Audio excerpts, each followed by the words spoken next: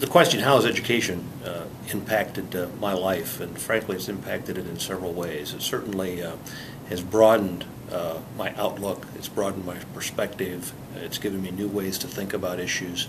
It's exposed me to a number of different people, whether we talk about my undergraduate work or my master's degree at the time at Drake.